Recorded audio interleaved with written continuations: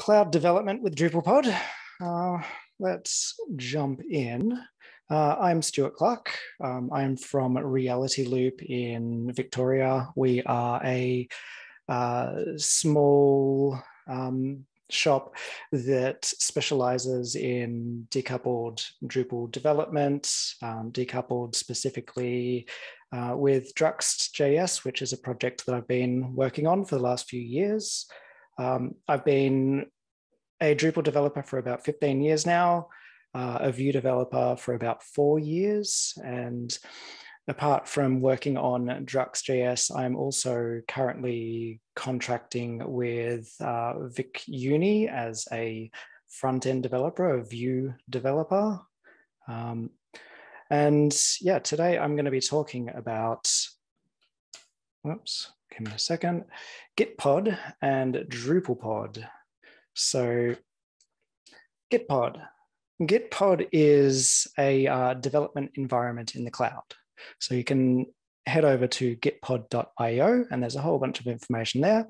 But what Gitpod is basically Visual Studio code in a browser that allows for you to spin up everything you need there, your composer, your Docker images, etc. It allows for collaborative development, and yeah, it's a pretty awesome project. I'm going to probably do most of my talk as a live-ish demo, but I'll just go through some basics for getting started with Gitpod.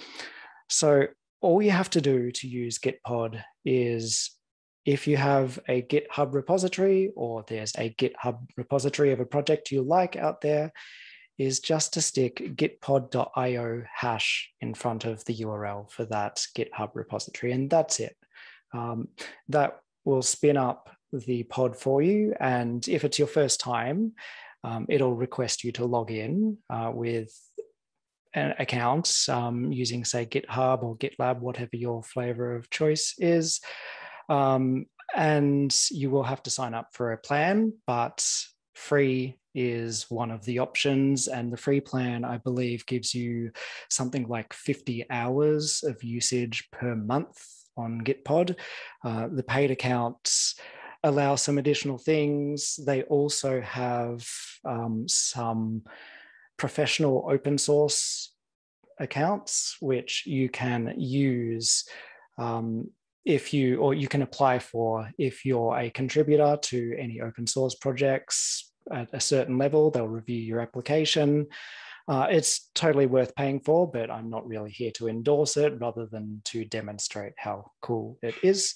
The additional things that you can do is you can add a Gitpod YAML file to the repository that you're working with to do some basic configuration. And that can be things like setting up the Docker file that's used inside of that pod, adding in some tasks to do some things before it spins up, while it's initializing, and once it runs. So for instance, before, maybe make sure that it's got all the Git branches it needs before it starts initializing. The initialization steps are usually going to be your build steps. So things like composer install, npm install, download Docker images, anything heavy. And your commands are things that will run once the Gitpod has initialized. Additionally, you can enable pre-builds. And what pre-builds are is they will take your initialization step, your init step, and they will run that on a server, and then they will cache the results of that in an image and store that in the cloud somewhere. So the next time that you come and spin up a pod for this particular environment, it will download that image that that's already been built for you. So if your composer install process takes 10 minutes, you don't want to have to wait for that every single time you run up Gitpod. So the purpose of pre-builds are to speed you up with that. So I'm going to jump into a demo. And I do have some pods already running here, but they're probably timed out, but that's okay. So the first one is, so I'll just go git pod hash github.com. Whoops, it disappeared. druxt/druxjs. So that's the repository, github.com druxt/druxjs. In this case, there is already a running workspace, but I'm going to go ahead and create a new workspace so that we can go through the actual process of what would happen. So this will go ahead and pull down the container image for this, which hopefully won't take too long. This is where I need some background music in my presentation that's royalty free, but instead I will just continue to hope that it doesn't take too long.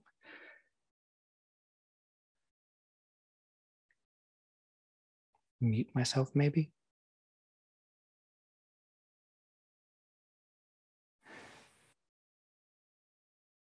I'll talk about the benefits, I think, while we do this. So one of the biggest benefits of doing this is the fact that oh, there we go. Start talking and it works. So this has loaded the pre-build and that's it. So it's now running a instance of Visual Studio Code inside of a browser. You can see this here spits out saying the task ran as a workspace pre-build and I've saved 3 minutes. I think it's a bit more than that because I've actually got multiple different tasks in this particular instance. So each task, and let's bring up my Gitpod YAML and bump up the font size a little bit. I've got 3 tasks in this particular instance. One is to set up DDev with Drupal, which downloads the DDev images in the pre-build and runs a setup script.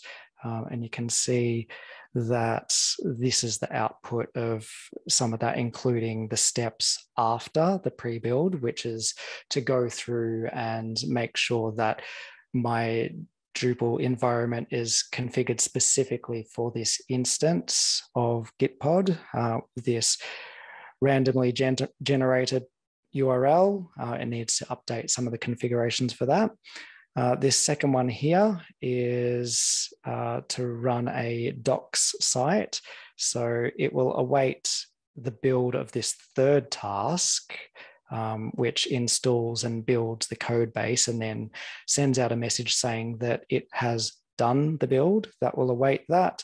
And after that, it'll go into a docs directory and run yarn and get all the dependencies installed. And then once it's actually up and running and DDev is running as well, it will run the dev command to spin that up. And this last one here will go through and install the main project, build the code base and build the docs site. So what that gives me as a developer for this project is an environment inside of the cloud where I can start working on things. I can run yarn build and it's got all my dependencies and I'll just go through and build my code base, which is already done. But you know, if I want to start developing, I can run yarn build watch and go through my code base and start working on it. And as I make changes to any code, such as this, I don't know, let's stick a console.log hello there. I save that and you can see that that's built. So as far as a development environment, it's up and running. And Drupal as well is running. So if I go across to the side here, we can see that I have a tab here called Remote Explorer. And the Remote Explorer tells me all of the ports that are currently open. There's an excessive amount at the moment because of the specific setup I've got of DDev. But I can see port 8080 is open here. So I can open that up inside of here, inside of a simple browser. And we can see that I've got a running copy of Drupal inside of this pod that I can access. So if I need to log into it, I can run ddev drush uli and that'll spit me out a one-time login link, and I can log in to my site here and I can start messing about with things. So that's the basics of Git pod. I will jump back into the slides and I'm going to talk about DrupalPod now.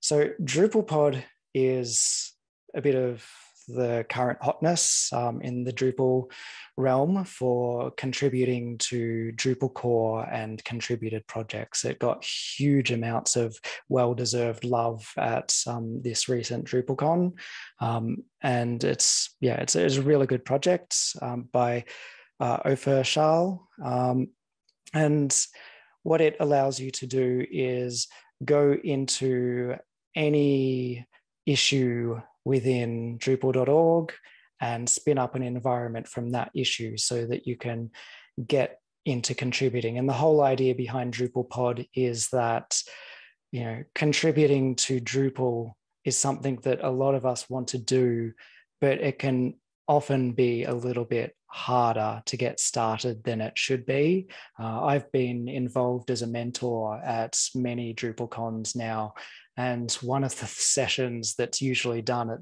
DrupalCon is like getting mentees up and running to contribute, and that involves a whole bunch of mentors in a room trying to help people with their environment, installing things so that they can get into it.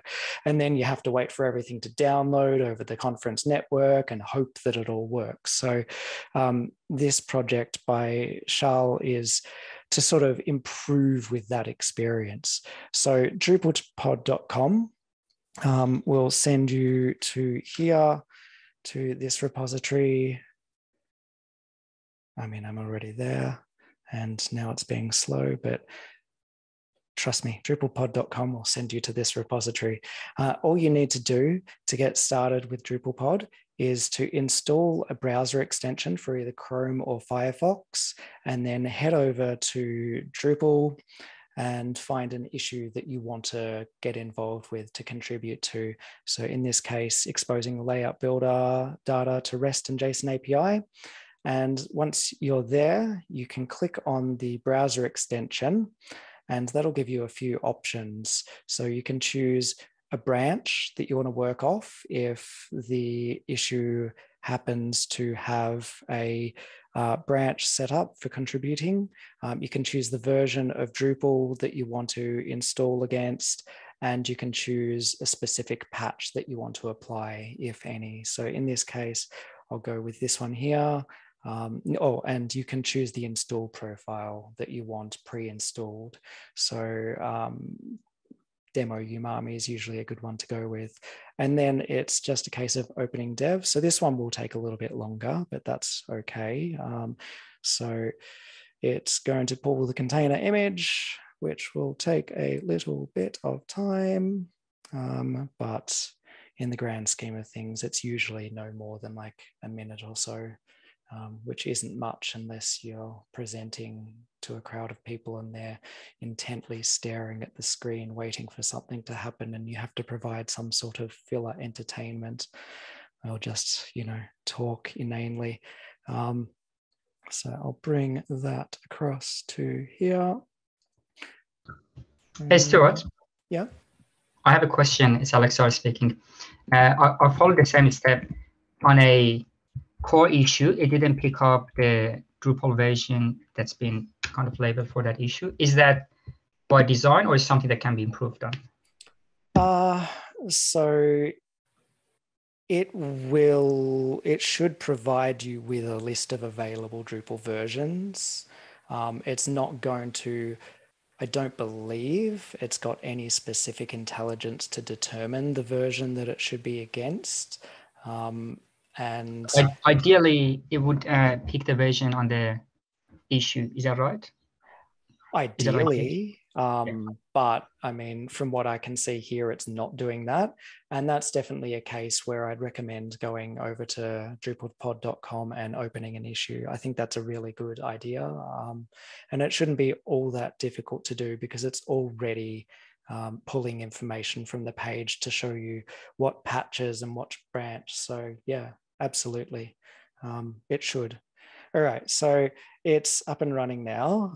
And in this case, it's doing a bunch of things, because while it does have a bunch of pre-built in place, it doesn't necessarily know which environment you're going to choose and which patch you're going to choose. So it has to apply that stuff now, but it doesn't take all that long. And compared to, setting up an environment for the very first time, especially if you're a new contributor, this is a lot faster. And it also provides you with all this useful information here. So wait until the terminal completes its operations, which is what is going on right now. And once that's done, it'll open up a panel on the side. So we can see down here that it has started the DrupalPod, which is run by DDev. And now it's just downloading some additional modules. And the main module itself, the code base that I wanted to contribute to, well, actually, no, it's patching, sorry, I should say, because this is a core issue. So it's simply applying the patch, or has applied the patch. And now it's installing. I mean, that looks like it applied the patch before it installed the code base, but whatever. Nearly done. All right, so it's going to install Drupal now with the Umami install profile, which again will only take a short amount of time, and then it'll get it spun up and ready to contribute to.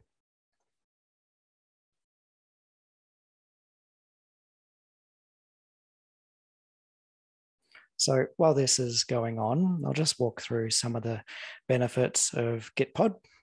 So I think one of the main benefits is for Gitpod, I should say, not specifically just DrupalPod, but one of the main benefits of Gitpod is the ability to have projects where you can onboard people with no installations required, with, no, it doesn't work for me, because everyone is working in the same realm. You can also run a Gitpod environment locally. So it'll run the environment in the cloud, but then there's a browser extension, or a VS Code extension, I should say, which will actually connect your local Visual Studio code to the running pod and allow you to run it locally, but not, which again, it helps with,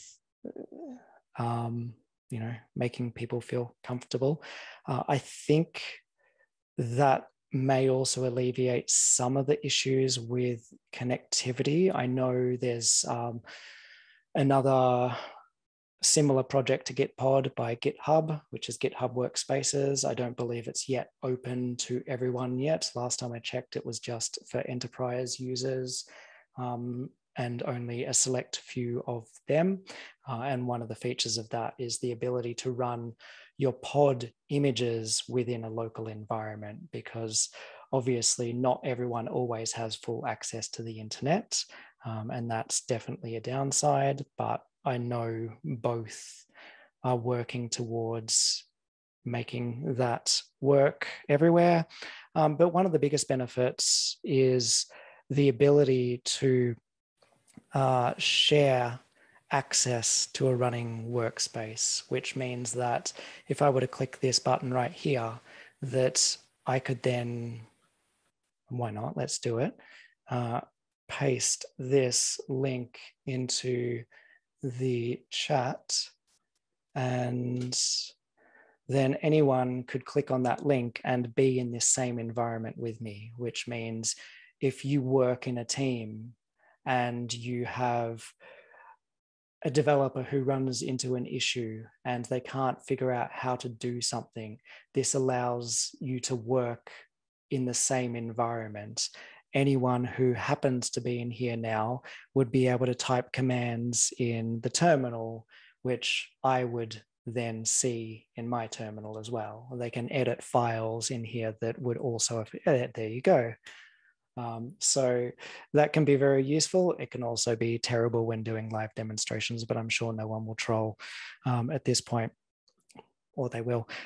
So Gitpod is set up with a whole bunch of things. It's using DDev, as I said. One of those things is DrupalPod versus Gitpod. So if I run DDev xdebug, it will enable xdebug within this code base. So then I can hopefully, let's open up the code base, which is in repos. If I go into index.php and put a breakpoint here and go over to this one, click this button, then in theory, if I reload this page, no, let's do it in another window.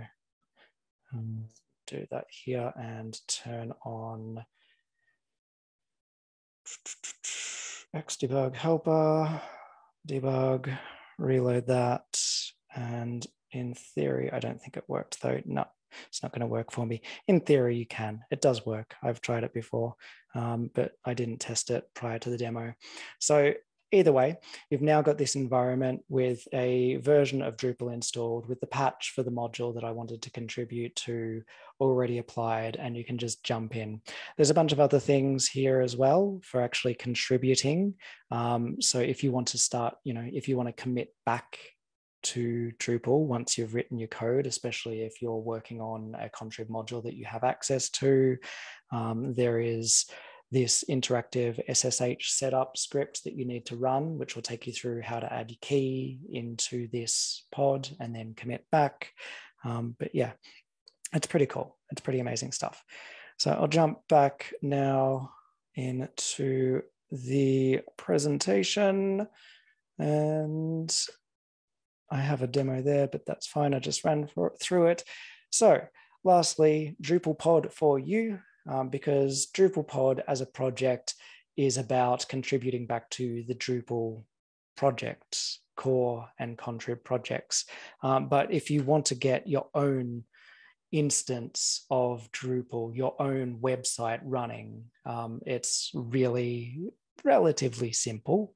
To make a repository from scratch, it's really a case of compose a create project to get your Drupal code base, from scratch. You don't have to do this all from scratch. If you want to adopt an existing project, you're going to likely have that code base or that composer file, but from scratch, compose a create project, Drupal recommended project, etc.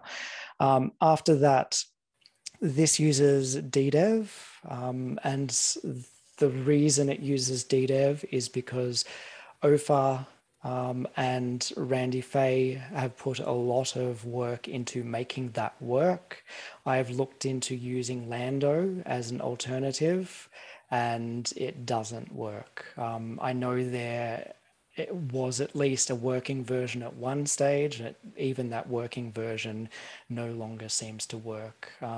Hopefully there'll be more support for more development environments in the future, but DDev is really good. And I'm most likely going to use it as my primary Drupal development environment from this stage on, especially as it works so well in Gitpod. Installing DDev is relatively simple with brew install. There's a couple little pieces of configuration that are specific to Gitpod, and the bare minimum is on this slide here. So running that config global to admit containers DDev router, which I ran into yesterday, completely forgot about, but it's actually a very essential step. So make sure you do that. Standard DDev config will get everything mostly set up, and then the real main change that you have to make is to change bind all interfaces to true in your config, and then it will run inside of Gitpod just by running DDev start. But can't someone else do it? Absolutely. I have set up a couple starter kit repositories. There is the base one here, which gives you Drupal 9, DDev, and Gitpod. And this slightly more interesting one, which is Drupal 9, plus tome plus ddev plus gitpod. And I'm actually going to walk through that one. And of course, as my primary project at the moment is Drux.js, there is a version for running a fully decoupled site within Gitpod as well. So that gives you Drupal 9 as a backend, as well as Drux.js as a front end, all pre-configured and ready to go. But I'll walk through this one because Tome is a really interesting project. And I definitely recommend having a look at it for this sort of thing. And this repository here, so github.com/drupalpod/drupalpod-tome-starter-kit is set up as a template. So if you want to get your own site up and running, all you have to do is click this button here, put in a repository name, and create your repository from that. And that will give you everything you need. I'm just going to demonstrate this one here because it's got pre-builds enabled, so that'll speed things up a little bit. If you do set it up, run the template version of it, you'll have to enable the Gitpod application to get pre-build. So I'll just run this now, and it is going to go ahead. So while this is doing its thing, I'll explain Tome. So the idea behind this particular starter kit is the ability to do your development entirely in the cloud. And the one thing missing from the other examples to this point is a database. Tome gets you around that. With Tome, you don't need a database at all, which means when you spin this up, you can start making your content changes and your configuration changes, and Tome will export all of that into the repository. So as long as you commit it, the next time you spin up the Gitpod, it will pull in your content from the file system, which is a pretty amazing thing. So we're nearly there, up and running now. So in this directory structure, we have our config files here, which you will be relatively used to with Drupal, but there is also a content directory here. And that is managed by Tome, as is the config directory. So with Tome installed and set up in this particular manner, you don't have to run config export as you make your changes. It manages all of that for you. So nearly there. All right, we're up and running. I will just pop into port. Actually, I'm just going to go ddev drush upwd admin, and then I am going to jump in to the site, and I'll bring, we can see straight away there's been a change made to the configuration. So when to the content, I should say, when I did that, we've now changed that user at that particular point in time. So now I can log into my site and go admin, log in, and I've got my site up and running with a very insecure password, and I can go into content and I can create some content. So article, come on. Hello, Drupal Sydney. And let's stick in some lorem ipsum and save that. Great. Now we can see over here straight away that this is updated and added a new node that's owned by this specific user. We can go and have a look at our node, and we can see that it's of type article, and it has this title, and it has this content.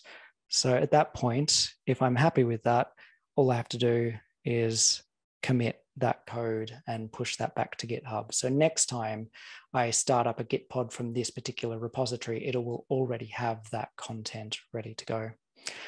Anyway, that's pretty much it.